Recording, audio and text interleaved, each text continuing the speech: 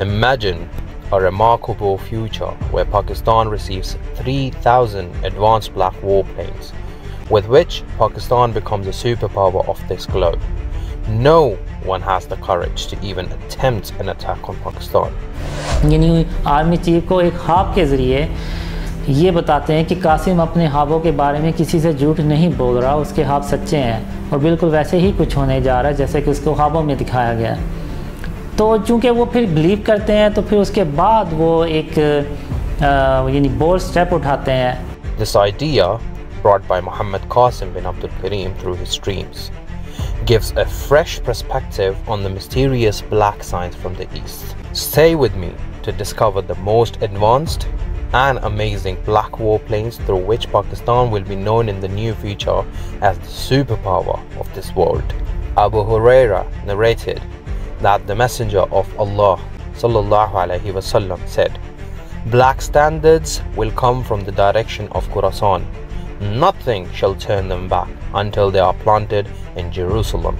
Muhammad Qasim talks about these planes having amazing new technology that will amaze scientists around the world. Dreams में दिखाया गया है वो ये है कि जब तक इस मुल्क को शिर्क और उसकी इक़साम से पाक नहीं किया जाएगा तब तक अल्लाह की मदद नहीं आएगी।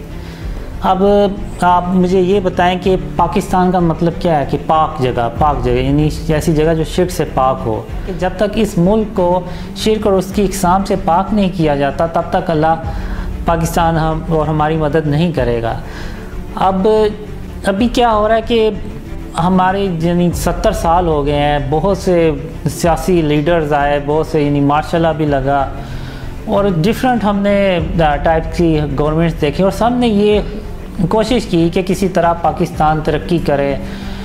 मैं कोई बहुत ज़्यादा मजहबी इंसान नहीं हूँ, आपके सामने हूँ जैसा भी हूँ।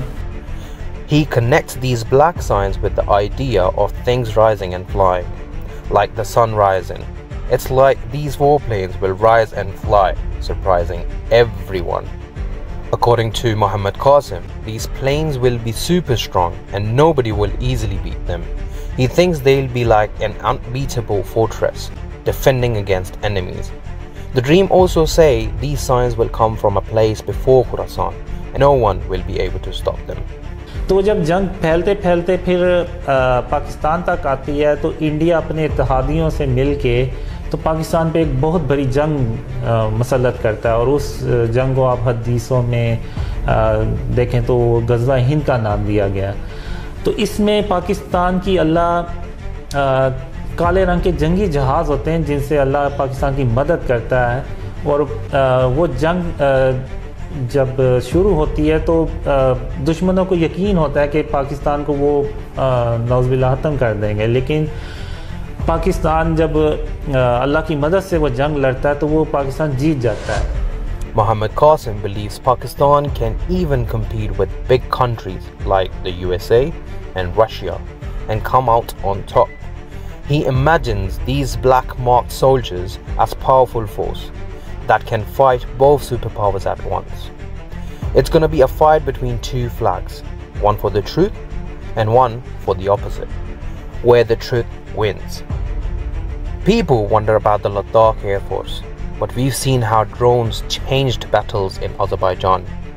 In the end, Muhammad Qasim's tale is about these special soldiers rising from Khorasan, unstoppable until they reach Jerusalem.